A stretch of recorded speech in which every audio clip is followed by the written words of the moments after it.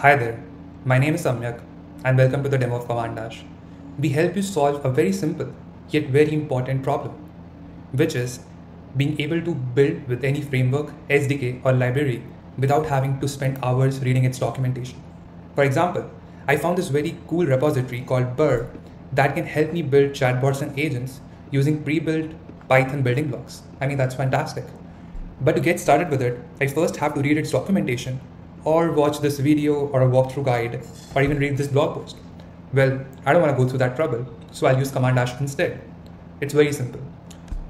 Any library that you want to work with, just copy its GitHub URL, or if the library is on any package manager, say npm PyPi or pub.dev, you can just copy their URL as well. Well, for our case, we have the GitHub URL copied, which we'll paste and hit submit. When we submit, CommandDash starts to create an AI agent that's trained on the code, issues, and any other relevant data sources of that particular package.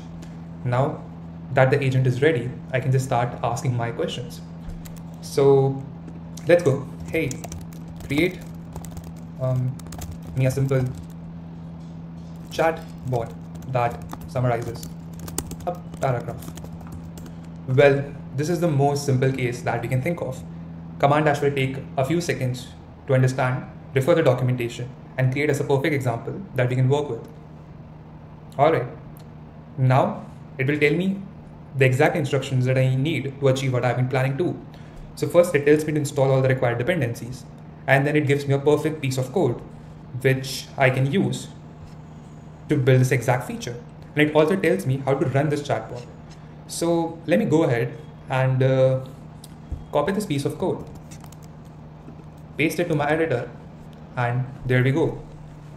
Now, a common problem that often happens with us is that we are working in our IDE, and in order to make any further changes to this code, I don't want to copy and paste my code snippets back to the web app for CommandDash.